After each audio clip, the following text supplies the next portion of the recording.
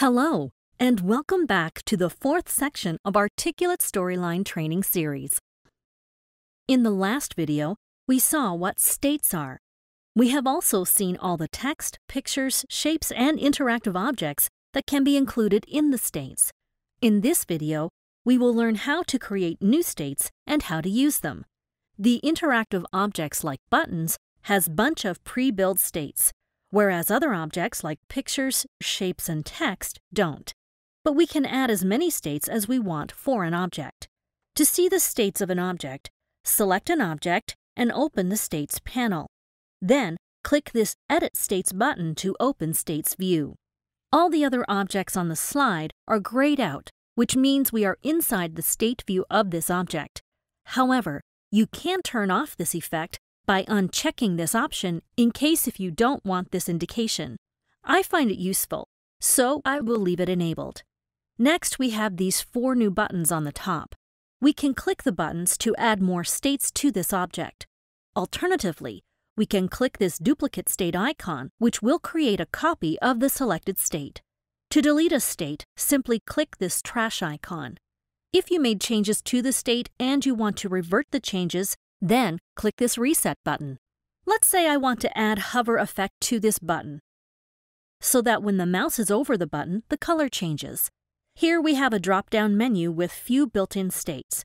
We can either use these or create our own by just typing here. So let's add a mouse over state and change the button color to orange. Let's preview and see if it works.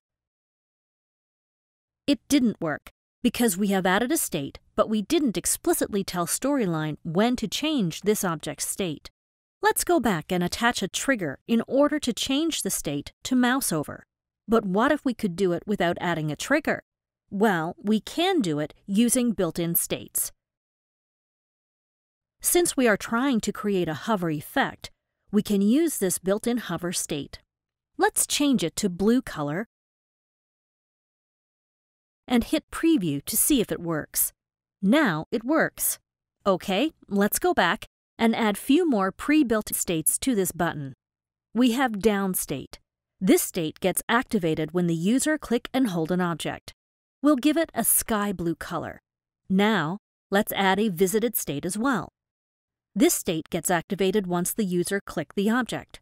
The object will remain in the visited state until slide resets or if a trigger is attached to change the state. We'll give a purple color for this state. And then we have selected state. This state is very useful when you have 2 or more buttons on the slide. When the user selects a button, then the other button with selected state should get deselected automatically. Let's give this state a different color, and later we can create this functionality using triggers. I will demonstrate how to do it in a moment. Before that, we need a second button with similar states in order to test it out. So I am going to show you a shortcut for this.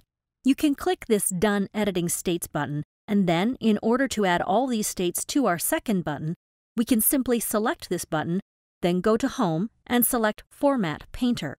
Then, click on this second button. This will apply all the states to the second button. Next, we need to right-click on this button and select Button Set. Make sure both the buttons belong to the same button set. So I am going to set both buttons to Button Set 1. Alright, let's preview it. As you can see, it changes to blue color when the mouse is over, and upon click and hold, the down state is activated. As soon as the click is released, selected state is activated.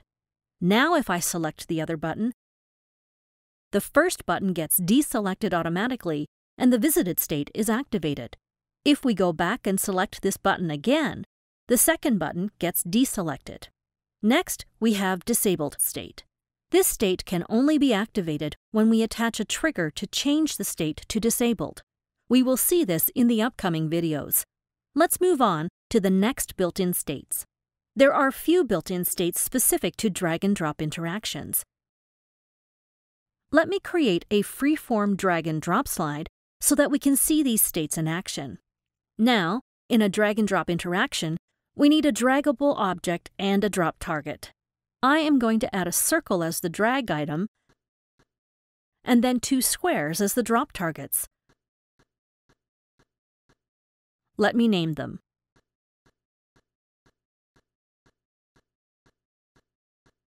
Now let's go ahead and add states to these objects. We have a DragOver state here. This state gets activated when any other object is dragged over to this object. Let's give it a different color and then click Done. Now let's apply this state to our second drop target using the Format Painter. Next, we have drop correct and drop incorrect states. As the name suggests, drop correct gets activated when the drag item is dropped on the correct target and vice versa. Let's add green color to the correct state and red for incorrect. Now we need to set correct drop target to our drag item. The correct drop target will be the first square, and the second square will be an incorrect drop target. We don't need a feedback for this as of now, hence selecting None for the feedback. I want to see the correct and incorrect states as soon as I drop in the target, so I will uncheck this delay option under Drag and Drop Options. Let's preview and check out our interaction. Now as we drag the circle onto the target, the DragOver state is activated. When I drop it on the incorrect target, the circle turns red, and it turns green when I drop it on the correct target. This way, we can build many cool interactions using these built-in states without adding any triggers. Although these built-in states allow us to build many interactions on the go, they might not be sufficient for complex interactions. For complex interactions, we can add our own states and control them by adding triggers.